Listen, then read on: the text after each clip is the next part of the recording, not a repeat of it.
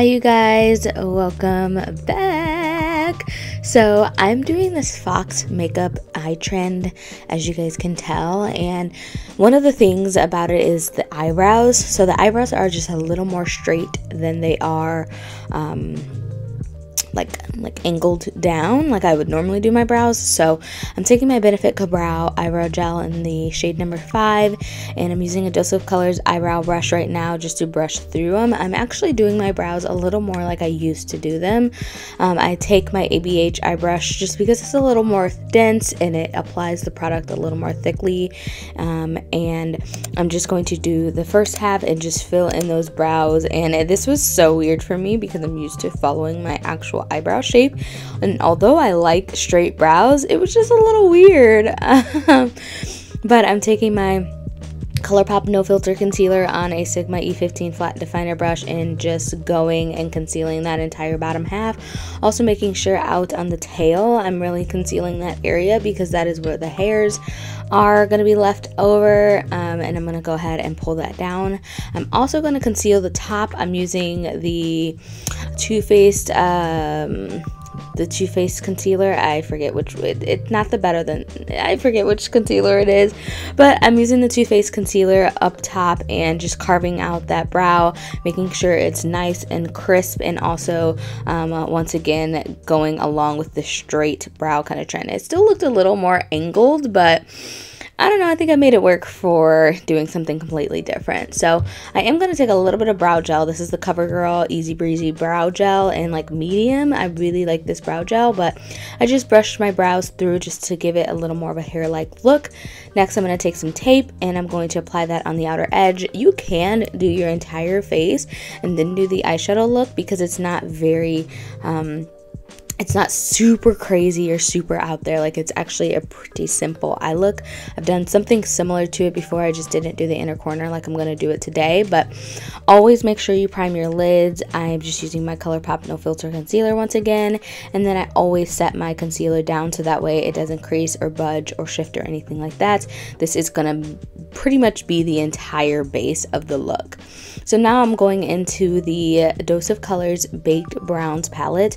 I'm taking that middle light, it's like really light transition shade, and I'm taking a Morphe big fluffy blending brush, and I'm just going to work this on the outer edge. This is kind of going to create a wing, I guess you could say, but we're going to do the wing with eyeshadow. So I'm first going in with this, then I'm going to take this Laura Mercier Caviar stick. It's in the shade Cocoa.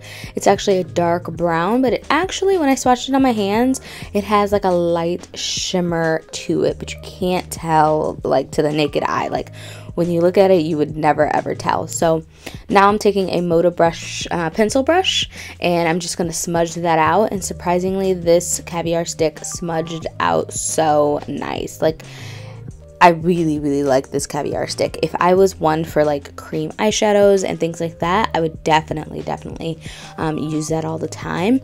But I'm just going to go back into that same palette and take the more reddish brown shade, and I'm going to use that to smoke out and like build up the smokiness of this wing with a smaller, more fluffy brush as opposed to a dense pencil brush. It's just a little more fluffy, and it's just going to blend that out and add a little bit of warmth.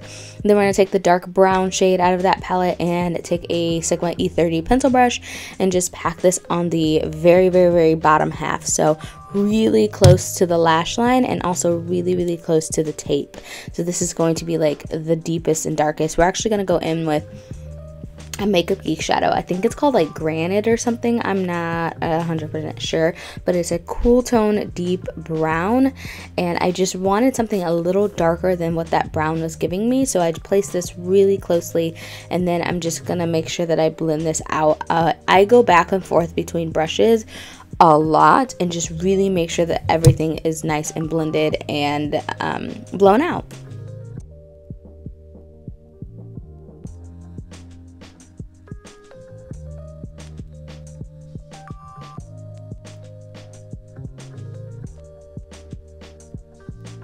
So now I'm going to move on to the inner corner. This is what gives it the wing fox-like look.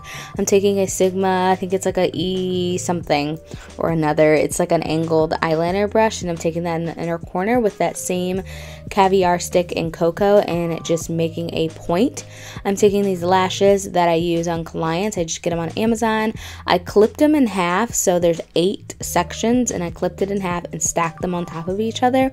And then I took another lash and just clipped the first 3 of the front of the lash and placed those 2 on. So really coat your lashes with mascara. Like, I went in with mascara. This is a Caviar Volume and mascara from Mercier, and then I'm taking that outer half and I'm going to place it right on the very edge of my lashes. And then I didn't include a clip though, but I did go in and put on the second half of the lashes right next to it, just to give it a little more cohesion. I felt like with just one outer edge it didn't go very well, but once I put those 3 and then the other stack on, it really flowed and looked really nice and winged. So this is it after the tape is off.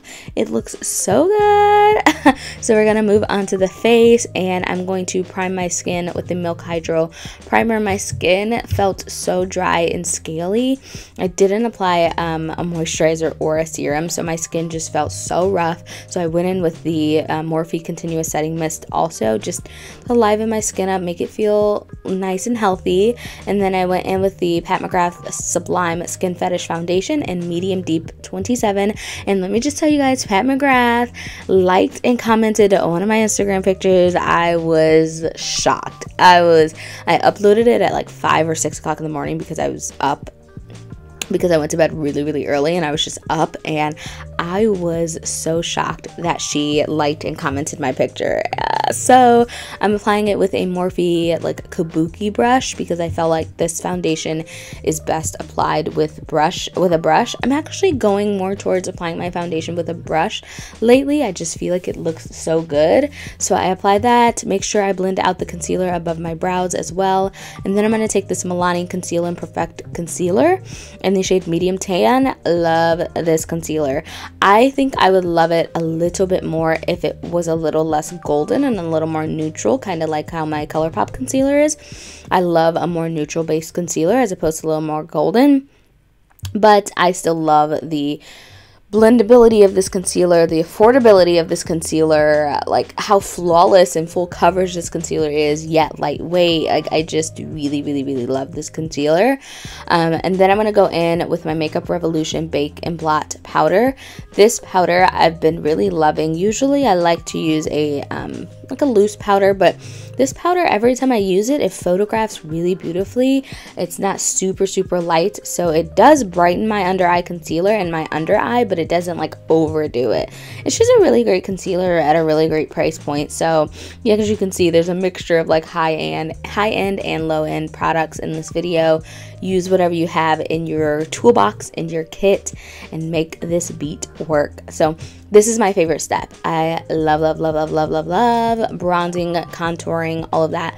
I consider what I do a little more of a bronze than a contour because I don't use any cool tone products, but I love like bronzing up my skin. It just brings back the color, it brings back dimension, it makes everything look so cohesive, everything looks so good. Like, once I hit that forehead, baby, and that chin, I'm just like, yes, all I need to do is my nose, and I just love it. I bring it up a little higher on my cheeks because I like to give it a little more of a bronzed cheek kind of look.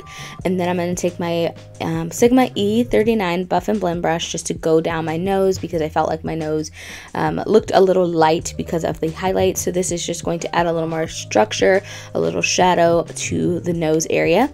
Then I'm going to take the Bake and Blot powder. I just rubbed my beauty blender that was already wet and already used in the powder, and then just went down the side of my nose just to, you know, snatch the nose. This is a Laura Mercier blush. This was the first time I used it. It's in the shade Rosé.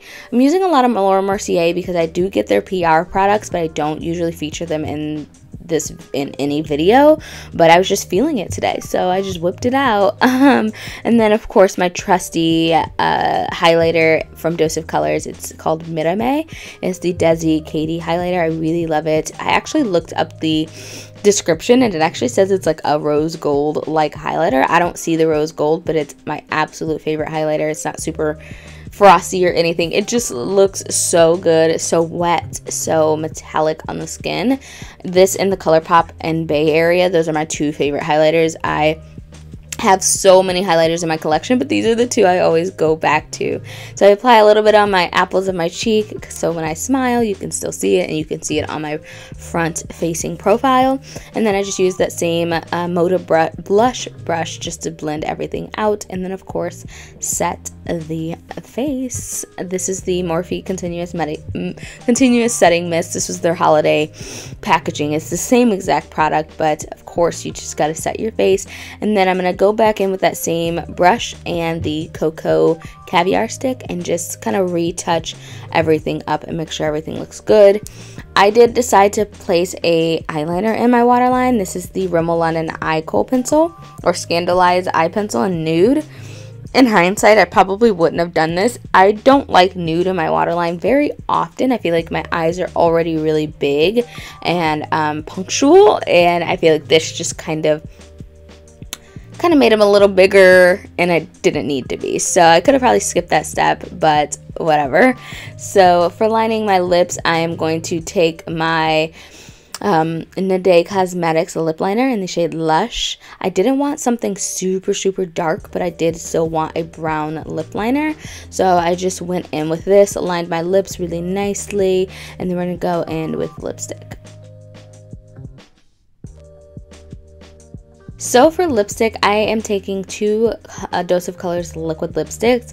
This first one is, I believe, the shade Knock on Wood. It's a little more of like a terracotta brownie kind of color with a little like red orange. I didn't like the way that this looks. I never liked this liquid lipstick on itself, but once I apply Cork, which is this one, in the center, I feel like it just really comes alive and just looks so much better. So I apply a little bit and then I kind of gauge where I'm at, and then I always apply just a tiny bit more of Cork. It's just a lighter, more true nude. Cork is the one that I wore on my wedding day, but I like Knock on Wood around like the outer edge. I feel like it just looks really good together and they just pair really well. So that completes the video, you guys. I hope you guys enjoyed it. Let me know if you're gonna try out this Fox Trend eye makeup look. Don't forget to subscribe before you go. I love you all, and I'll see you guys in a next video very soon. Mwah. Bye.